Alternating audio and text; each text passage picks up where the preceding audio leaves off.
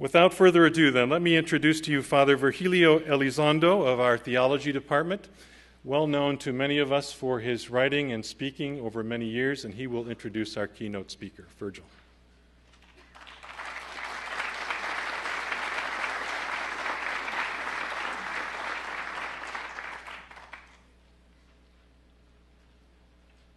Thank you, Mike. It's a great privilege, es un gran privilegio dar la bienvenida a todos, to welcome all of you to Notre Dame for this very, very exciting conference that's been planned for 2 years. And I've been a very fortunate person to be a part of the committee that's been organizing this. They asked me today to introduce our Archbishop of San Antonio, my boss, so I have to be careful what I say. But I thought I would, he said, you're right. But I thought I'd introduce him in a little different way than most introductions. I'm going to tell you about the great sin of the Archbishop. You know, you don't hear that most often. But the Archbishop, after he came to San Antonio, everybody fell in love with him right away, se enamoraron de él inmediatamente por sus abrazos, su cariño, su carisma y todo esto. He revealed to us a great sin of his life. He said, I love to eat. Me encanta comer. And you know, I thought how beautiful it is for tonight. Because Jesus loved to eat with his friends. You know, he loved to eat with publicans and sinners and important people, rich people and poor people. In the context of that enjoying eating with people, he proclaimed the good news. And then, my dear friends, is our Archbishop. Archbishop, who's my boss, and I love him deeply, and everybody in San Antonio does, es un hombre que de veramente goza de estar con el pueblo, de escuchar, de dar el brazo, de dar la bienvenida, de estar con el pueblo. He always has time for people. So in his very life, he preaches what his words proclaim. So without any more, because I could say a lot more about him, but we were so fortunate in San Antonio to have such a beautiful, marvelous person who just loves people, and his very life proclaims what he preaches on Sundays or otherwise. Archbishop Gustavo Garcia-Siller, Arzobispo, un honor, un placer, bienvenido.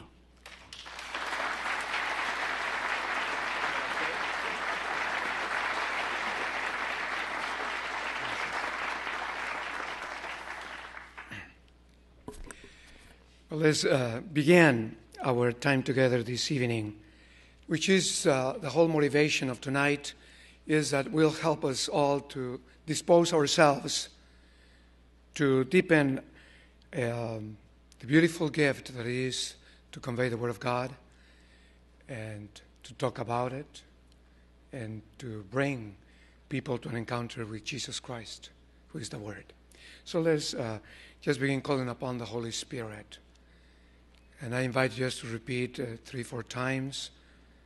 Ven, Holy Spirit, ven. Ven, Holy Spirit, ven. Ven, Holy Spirit, ven. Ven, Holy Spirit, ven. Ven, Holy Spirit, ven.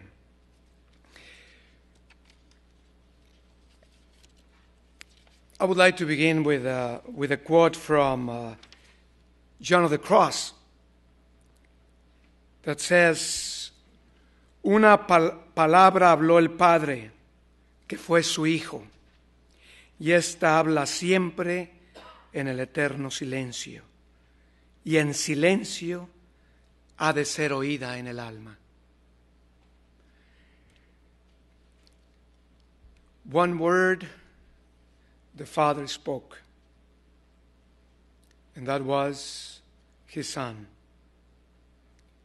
And this word speaks always in the eternal silence. And in silence should be heard by the soul. With this quote, what I convey is that we are going to be talking much these days and learning much in many ways and exchanging our experiences and our understanding of preaching.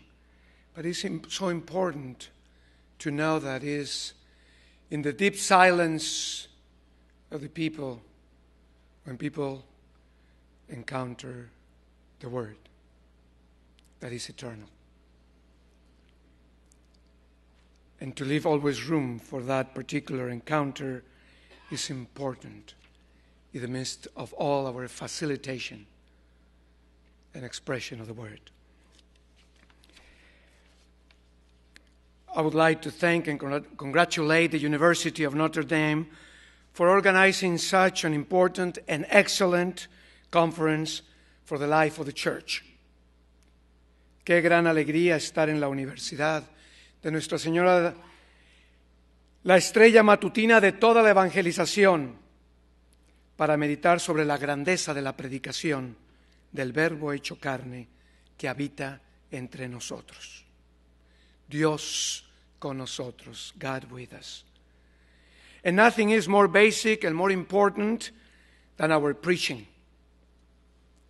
It was the preaching of the apostles that gave rise to the church from the very beginning. And it was a response to the mandate of Christ. And it is our preaching that continues to illuminate the minds, motivate the hearts, and encourage the lives of Christians. So preaching invites people to conversion and nourishes their lives in such a way that the word of St. Paul becomes true. But how can they call on him in whom they have not believed? And how can they believe in him of whom they have not heard? And how can they hear without someone to preach? And how can people preach if they are not sent? It's a whole process here. Moreover, St. Francis told us, St. Francis of Assisi, we are sent to preach the good news of salvation at all times, if necessary by using words. And this is very important in the life of the person who gives a homily, who preaches. Our lives of Christian charity give credibility to our words. And that makes a big difference. And even I'm sure that you have heard when people, they say to you, thank you for the words. Thank you for your thought. And in sometimes, I must say, all the time, if there is good work, is not just the words.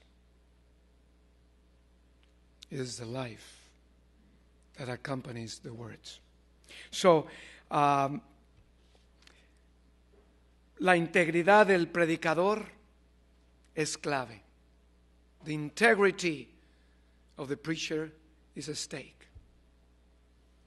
Otherwise, there will be new methods, new ways, new imagery, and all of us, we know our talents and we know what we are good. And if we utilize it, that's great. But the integrity of us is at stake. And this integrity is the work of love. And that is what we are trying to achieve. The love of God, and that people, they will know about it and experience themselves loved. Unfortunately, one of the frequent complaints we hear from Catholics is about the poor quality of our preaching. People tell us that sermons are boring, superficial, irrelevant, and useless. Well, not about us. About the preaching, right? Not about us. Yeah. Our people are hungry for good preaching that will illuminate and encourage their lives, to console them, will challenge them and motivate them. And some, they prefer evangelical churches where they encounter a dynamic preaching. Many of those who have drifted away from the Catholic Church in the last 20 years have said that they did so because their spiritual needs were not being met. And this is important. Not necessarily the way the preaching was in sounding or in the great, technology, which is very much needed. One of my most frustrating experiences has been when I go to a parish and the PA system is not working properly. And I'm sure that you have experienced that. But visiting, I have had the experience now to visit almost 140 parishes of the Archdiocese, and really in those parishes, that it is not even those external things. And I'm sure that you are going to pick up on that along the way these days. Very easy things for preaching. But the main thing is how our integrity as followers of Jesus Christ will come across. Otherwise, it was a great sermon. And what? Though it's true that many of our people have been leaving for many reasons, but particularly because of our preaching. So la palabra de Dios es vida, y así como la lluvia suavemente cae sobre la tierra para producir fruto delicioso, así nuestra predicación debe llegar a nuestros pueblos para producir en ellos, en sus corazones, la nueva vida del amor de Dios. Amar, el camino regio del amor. After all, giving thanks to God in our celebrations, every Christian could be an echo to the words of the Scripture that say, your words are spirit and life, tu palabra nos da vida. Your words are spirit and life, tu palabra nos da vida. I'm sure that is an echo in the hearts of the people. And it's an echo in our own hearts, in our own lives.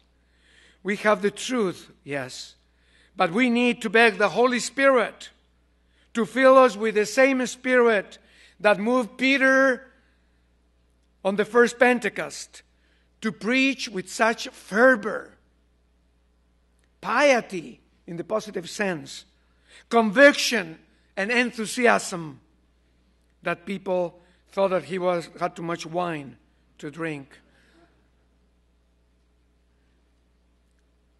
We too need to be gently inspired and emboldened by the Holy Spirit, so that our fearless conviction and exuberant joy will not only bring people to Christ, but likewise set them on fire so that they can be instruments themselves.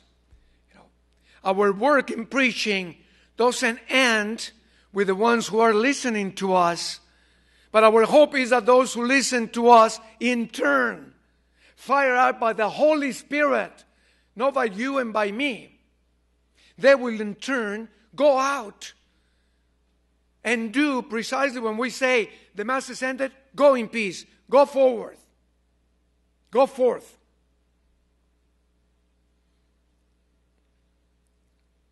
We preach God's love, and we preach Christ crucified. We preach the word of mercy and forgiveness, and we preach the word of freedom and love. So we preach the word of a new life, a truly life in Him, and the fullness of this life. And we do not dare to fail. Because to start preaching, knowing that it will not work, that is the first mistake. It will work by the power of the Holy Spirit and your readiness to cooperate with the Spirit. For us to cooperate with the Spirit.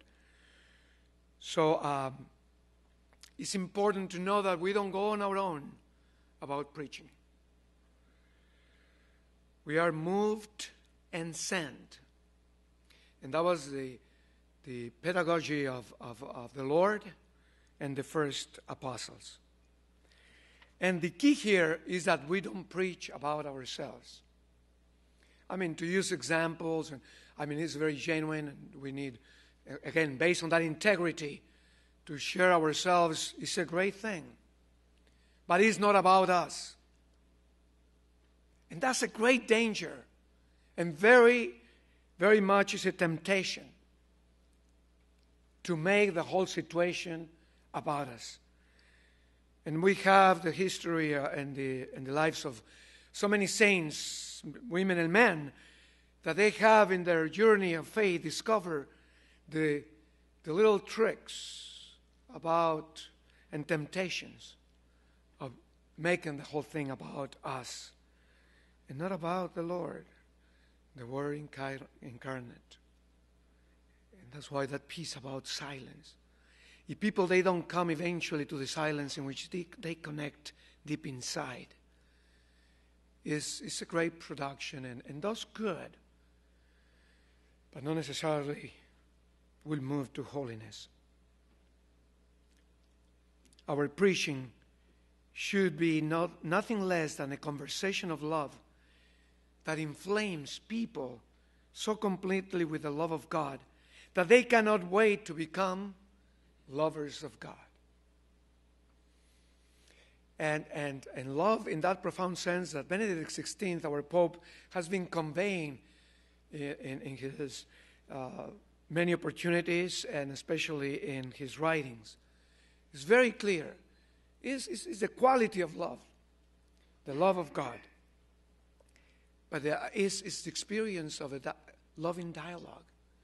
And so how to engage people in different ways that they ending being lovers of Christ and lovers of humanity and lovers of the work of God, the mission. The Second Vatican Council pointed out prayer should accompany the reading of sacred scripture so that dialogue takes place between God and man. So how, through our preaching, that there will be dialogue because of the questions that we pose, because of the examples that we use, the way we convey it, and our life, our integrity of life. I'm sure that every one of you has been called by Christ, and you are living accordingly. You have a lot to say, a lot to give, a lot to share, so that the dialogue will be real in people's lives. And it's true that the dialogue implies thinking, but above all, loving. Dios es amor y solamente con el entusiasmo de un amante, de alguien que ama, que da su vida, podremos comunicar las grandezas del amor de Dios.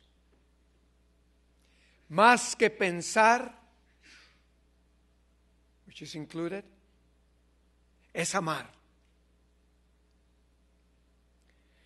In his apostolic exhortation on the Word of God, Pope Benedict has pointed out that the preacher should be the first to hear the Word of God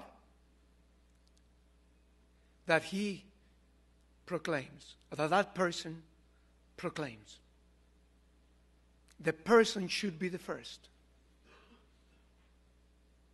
And we know, and we celebrate Masses every day and many Masses a day, or liturgies, how difficult that is. How difficult that is. And I think something that we have arrived to in general is to prepare our homilies for the weekend, for Sunday, which is a key moment in the life of the community. But every time, I remember the founder of my community, Félix de Jesus Rouget, a French priest. He taught us how to read the scriptures for the following day, besides we prepare them and how much we were able to time spent on that, was to end the day reading, in some way letting the Word of God just stay with us during the night. And it has been a great help to me. It is true. Because otherwise, it will be barren, our preaching. St. Augustine says, he is undoubtedly barren who preaches outwardly the Word of God without hearing it inwardly. Without hearing it. So the Holy Father adds that the faithful should be able to perceive clearly that the preacher has a compelling desire to present Christ, to present Him. And that could be, our prayer always before preaching. That I will introduce you, Lord, that I will present you to the people now in a different way and with the help of your Spirit. For this reason, preachers need to be in close and constant contact with the sacred text. They should prepare for the homily by meditation and prayer so as to preach with conviction and passion. So your words are spirit and life. Tu palabra nos da vida. In the first Pentecost, each one of the listeners from throughout the world heard the message on their own tongue. This is a tremendous challenge for us, considering the fact of the growing cultural and linguistic diversity of our communities in the United States and in the growing number of our parishes. So it's a combination. We have a different ethnic groups with different languages and cultures, but also that we are growing in communities, in the number of communities, so that multiplies the ministry, which is a great opportunity, but it's not easy. So it's not just a matter of preaching in a different language, which is already a challenge, but even more so being aware of the cultural particularities of our parishioners. And I will say, I am born Mexican and Hispanic, and I will say now it's very common to hear the Hispanic population and the new challenges with the Hispanic communities, Spanish speaking or English speaking or bilingual speaking. Yes. We don't have to waste time. But we missed many opportunities many years ago in which we were saying, English only. We mutilized people. We cut the trend of the interior life and that silence in which the Word wanted to take flesh in many ways because of the principle of incarnation.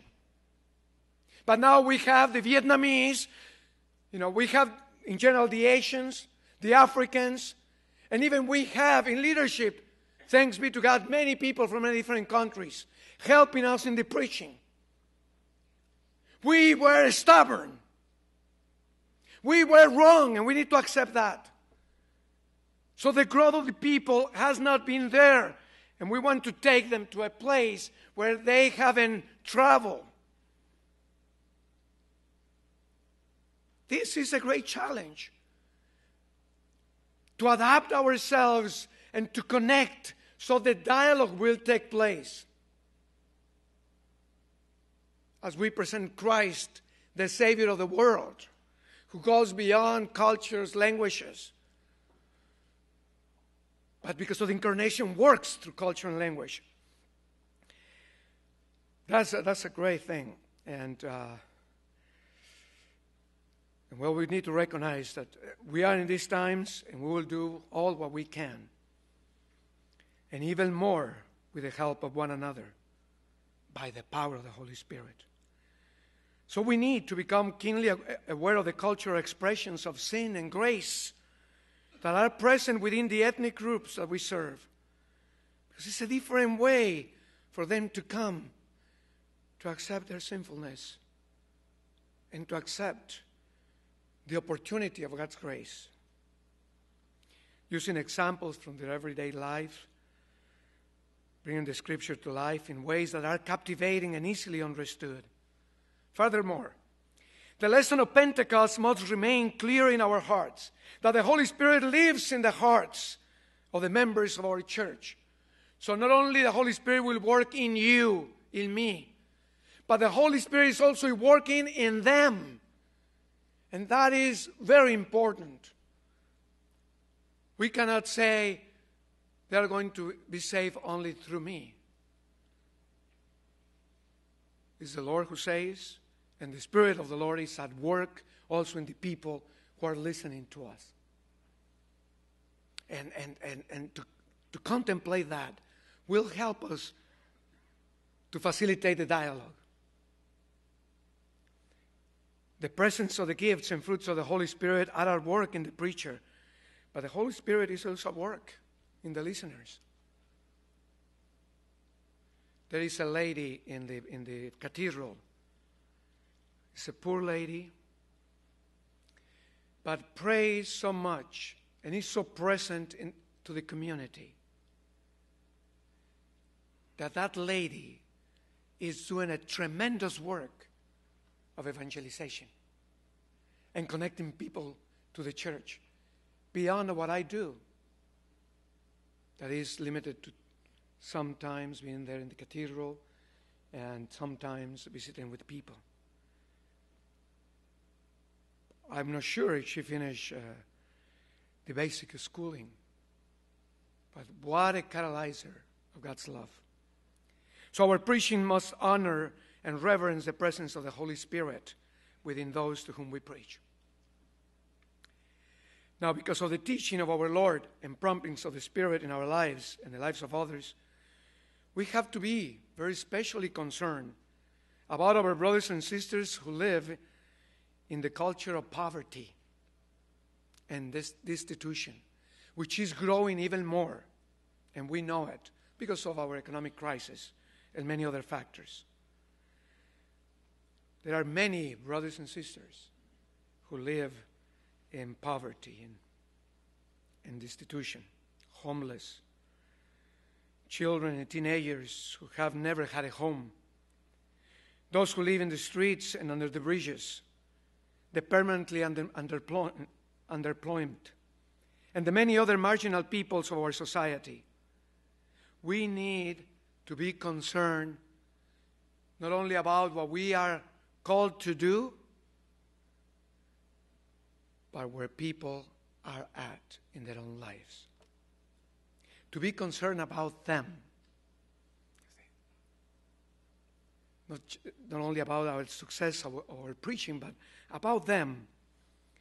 And that God is calling them to something. With great love and compassion, we need to reach out to those who live in fear. Now that is the new picture of our communities. Fear. Many people live in fear. For instance, could be the undocumented brothers and sisters, or those who have experienced violence in so many ways. La gente vive el miedo. How we're going to help them to keep the dialogue going for our preaching. It is very true that we have only one gospel to preach, but it will take on very different language and emphasis depending on who is listening. So we preach differently to faithful who live in a financial security, but might be taken in by the allure of self-reliance, than when we preach to the very poor who know what is to trust in God, but often have a hard time seeing hope. So it's different settings, different realities. But we must preach the glad tidings to the poor, while challenging the wealthy to obtain the true riches that come from self-donation and trust in God's will, for wealth will not endure. So cada cultura es un mundo. Y así como el Verbo se hizo carne y habitó entre nosotros, así nuestra predicación tendrá vida y será eficaz en cuanto utilice palabras, ejemplos, imágenes, metáforas comunes al pueblo. Tenemos que estar especialmente conscientes de los pobres, de los indocumentados, de los que viven en situaciones de miedo y de violencia, siendo objetos de injusticia. So the effective proclamation of the Word of God needs to consider the new challenge that all of us we have. And some of us, we have been preaching for a long time and sharing the Word of God. But now the new challenge is in the mode, style, and invitation of the new evangelization that was called by Blessed John Paul II and Pope Benedict XVI. As you know, the new evangelization will be the focus of the World Synod of Bishops this October. Again, as the Holy Father has pointed out, nations once rich in faith and in vocations are losing their identity and their influence of the secularized culture.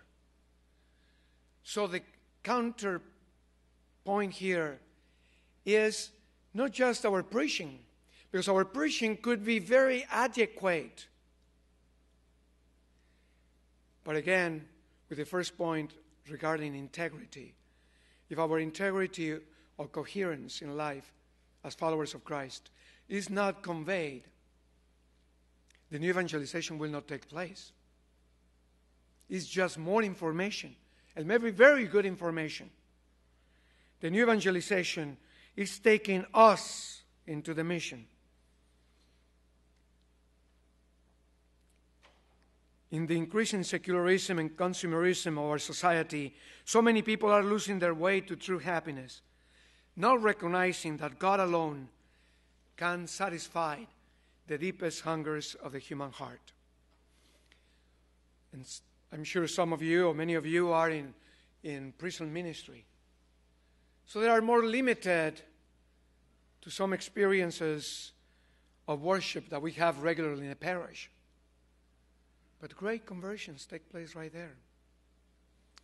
And a great new fire of love is enkindled in people in that confinement. In other words, God does not grow tired to elevate humanity and to keep in a deeper level that dialogue going. It's how we will understand people who dedicate their lives to different kind of ministries and even lifestyles, like could be the monks. Sure, God is working in people's hearts and lives. So your words are spirit and life. Tu palabra nos da vida.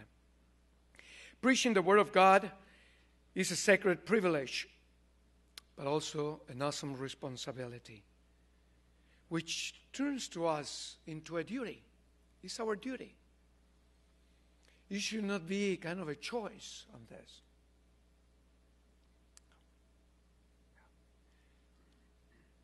It is true that we have permanent deacons. In some way, we need to enter with those who help us in preaching the Word of God in our liturgies or in other celebrations. We need to be in the same mind and to know that it is a duty. When I look at my own unworthiness and my human frailty, I have to ask myself how God could ever call me to be mediator of His Word. I often feel like the prophet Jeremiah, who felt overpowered by God's call, but consoled and encouraged by St. Paul's words that it has pleased God to choose the foolish, the lowly, and the ones who count for nothing in the eyes of this world. Let us recall just the Blessed Mother. My soul proclaims the greatness of the Lord. My spirit rejoices in God my Savior, because He has looked at His lowly servant. Here I am, the handmaid of the Lord. Be done unto me according to Thy word. Thy word.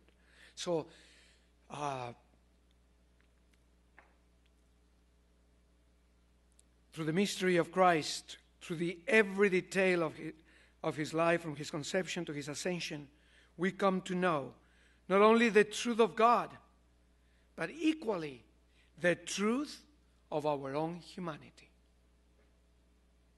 And when people, they can connect with that.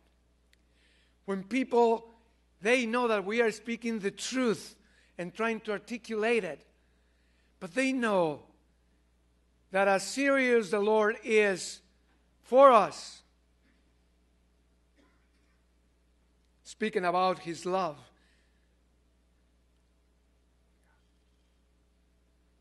he's speaking about our love and his desire that we be transformed.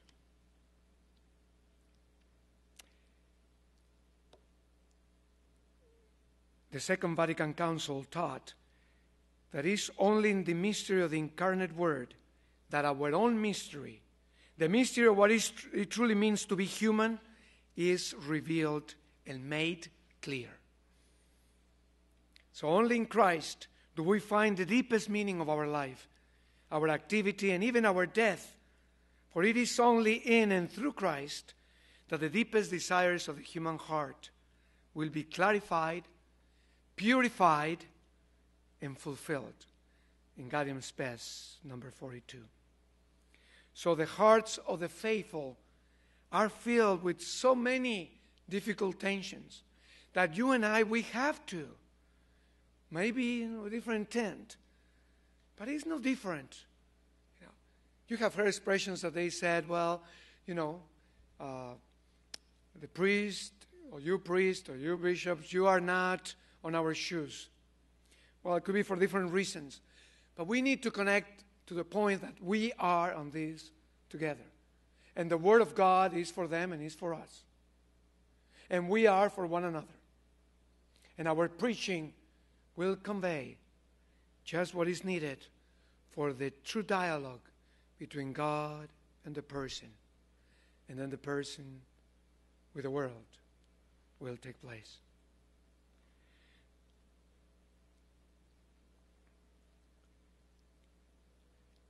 As Pope Benedict says, by recalling in these ways the mysteries of redemption, the Church opens up to the faithful the riches of the saving actions and the merits of her Lord, and makes them present to all times, allowing the faithful to enter into contact with them and to be filled with the grace of salvation.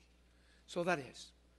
So as I expressed earlier, is the Holy Spirit working in you, the Holy Spirit working in them, and to facilitate to what we are going to learn these days, even more about to articulate the Word of God so that can touch people's lives and hearts. Solamente en Cristo podemos satisfacer los deseos más profundos de nuestro corazón y llegar a la plenitud de nuestra humanidad. Él es el camino, Él es la verdad, Él es la vida.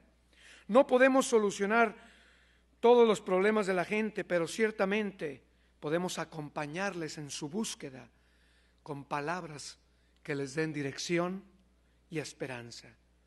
Dar la palabra, dar Dios.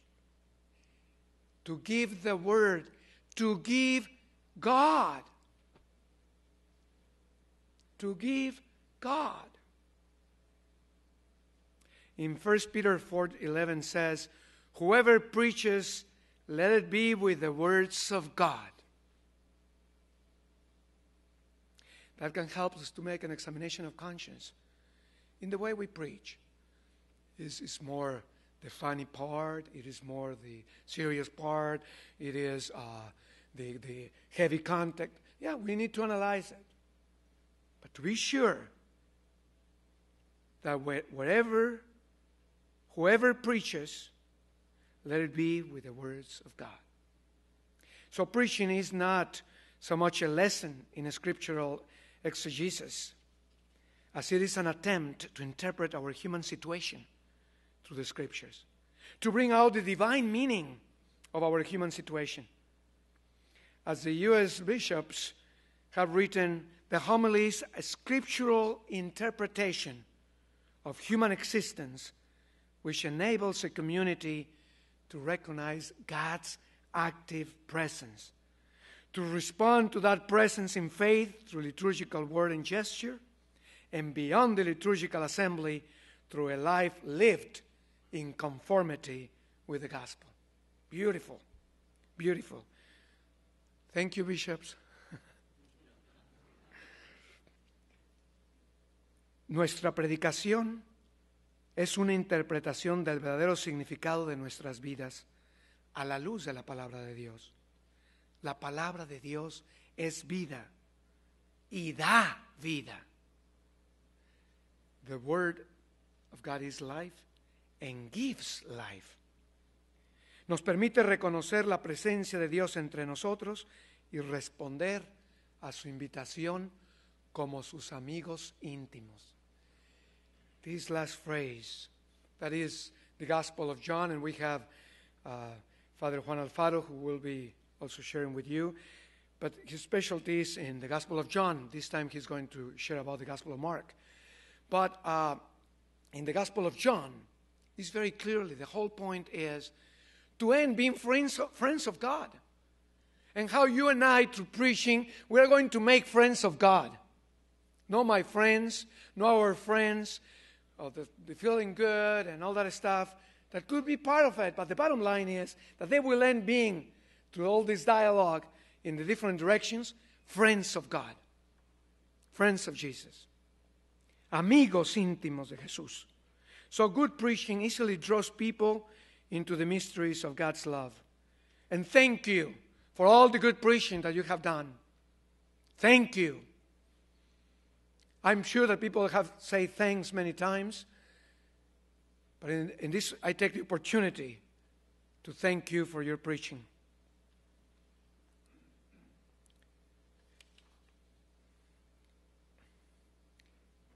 Preaching is not primarily about abstract knowledge, dogmatic pronouncements, or moralistic imperatives, which in our time, that is the temptation for some because of the situations that we are going through and will continue facing. Authentic Christian preaching begins by reflecting on the various images presented in the Scriptures so as to invite the believers and unbelievers alike into the mystery of God's intimate, infinite, merciful, and tender love, revealed from the beginning of creation, but especially evident in the mystery of the cross. I pray to Our Lady of Guadalupe, patroness of all America and star of the first and new evangelization, to guide our deliverance, our deliberations these days, filled with the Holy Spirit, so that we will be faithful and effective messengers of God's infinite love for one another, the one and only force that will convert enemies into friends, strangers into family, hunger into abundance, enslavement into freedom, and war-torn cities into peaceful neighborhoods, as well as misery into well-being and tears into laughter, and the cries of pain into songs of joy. Christ, Christ, Christ. He is the firstborn of the new humanity, of the new heaven and the new earth.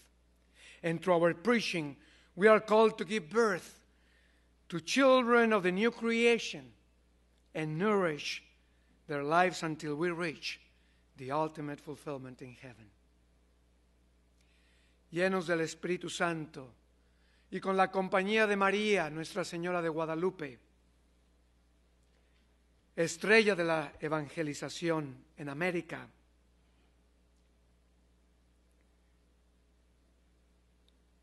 tomemos ánimo y expresémoslo en la alegría de proclamar la nueva vida del amor de Dios.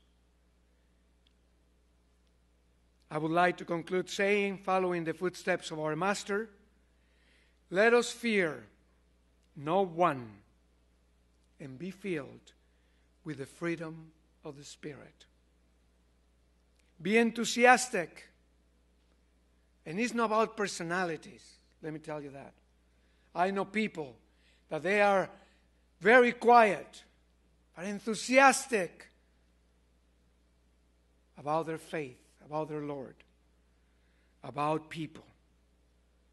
Be creative, be bold, be courageous.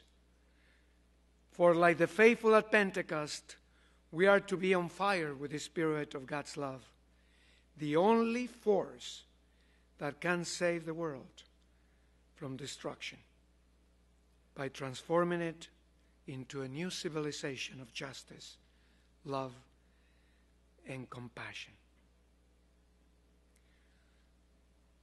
Your words are spirit and life. Tu palabra nos da vida. I finish with a quote of the beginning. Una palabra habló el Padre que fue su Hijo. Y esta palabra habla siempre en el eterno silencio. Y en silencio ha de ser oída por el alma. One word the Father spoke. It was His Son. And this word speaks always in the eternal silence. And it is in silence that this word